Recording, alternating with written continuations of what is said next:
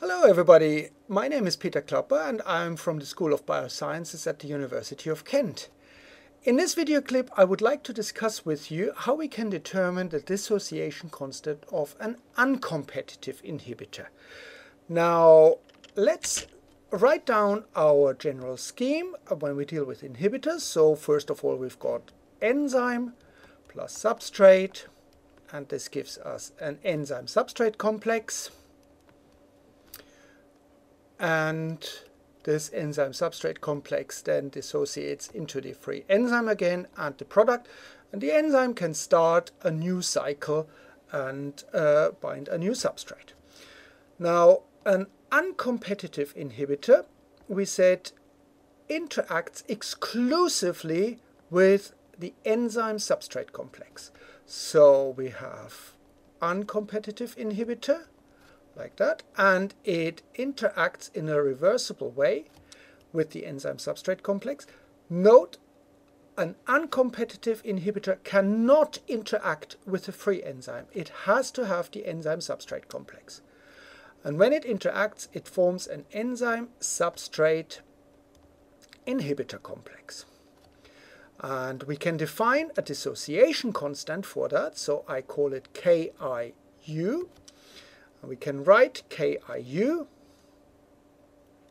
is defined as the concentration of the enzyme substrate complex times the concentration of the uncompetitive inhibitor divided by the concentration of the enzyme substrate inhibitor complex.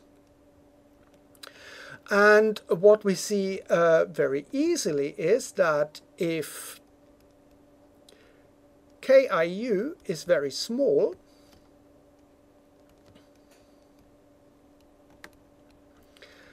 so KIU is very small, then we would have to have the concentration of the complex very high.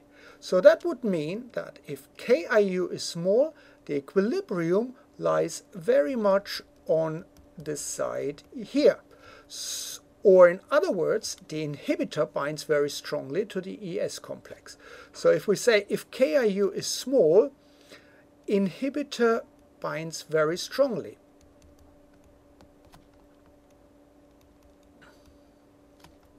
So inhibitor binds strongly to ES complex.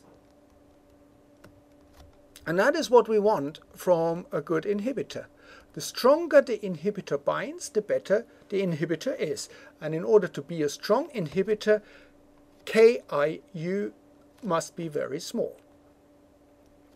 So how can we determine this experimentally? First of all, before we discuss that, let's simply write down what we know about our uncompetitive inhibitor. So without an inhibitor, we have our three parameters. Vmax, that tells us how the enzyme behaves at very high substrate concentration. Km, this tells us about the affinity of the enzyme, and we've got Vmax apparent, not apparent in this case, Vmax over Km, and this tells us how the enzyme behaves at very low substrate concentrations. Now, when we add a competitive inhibitor, we find that our Vmax, and in this case we call it Vmax apparent to indicate that there is an inhibitor, we find that Vmax apparent goes down. Km apparent also goes down, and Vmax apparent over Km apparent, that stays the same as the original Vmax over Km. So what we can do actually is we can use different inhibitor concentrations, and I abbreviate that like that, and measure the corresponding Vmax apparent. So let me quickly write that down. the experimental approach would be use different inhibitor concentrations and determine corresponding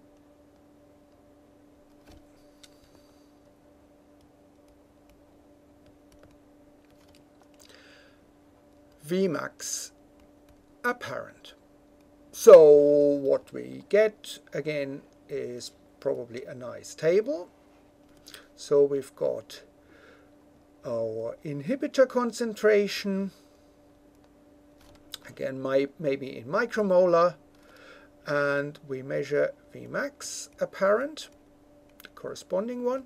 So without inhibitor, of course that would be our original Vmax, and we might get this. So for example, we measure that in millimolar per minute or something like that. So we might get, say, 100 millimolar per minute, 2 micromolar for 6. So we probably get 80, 60, 40, something like that. And what we see is that Vmax apparent goes down the more inhibitor we add to our reaction. Now, how can we determine the dissociation constant in this case? Well, what we use is a so-called secondary plot, or that's also called Dixon plot.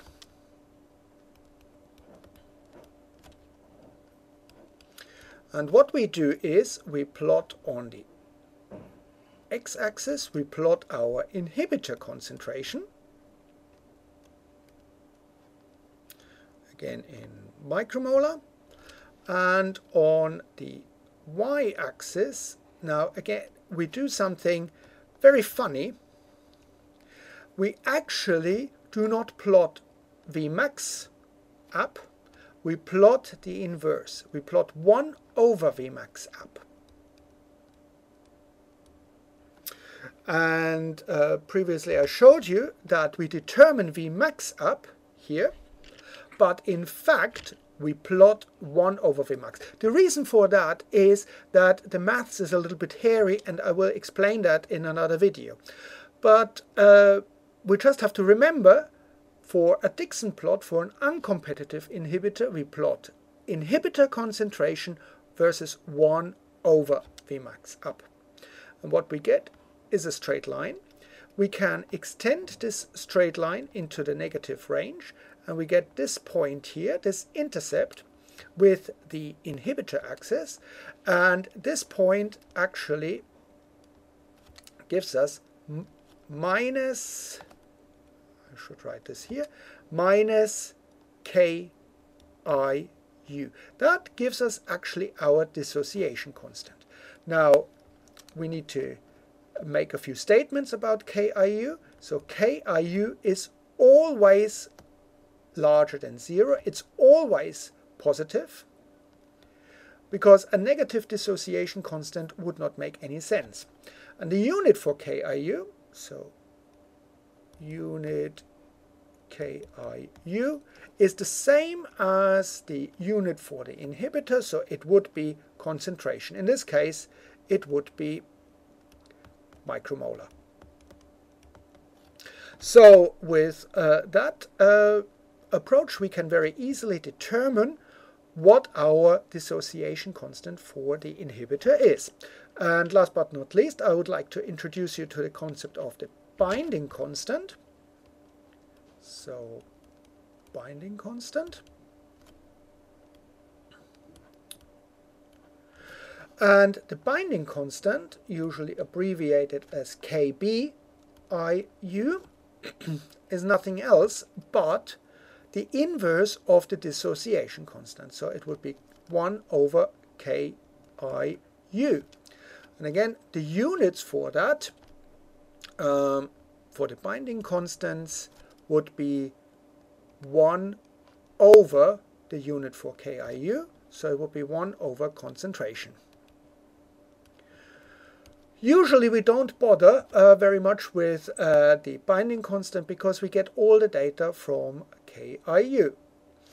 So let me quickly summarize that.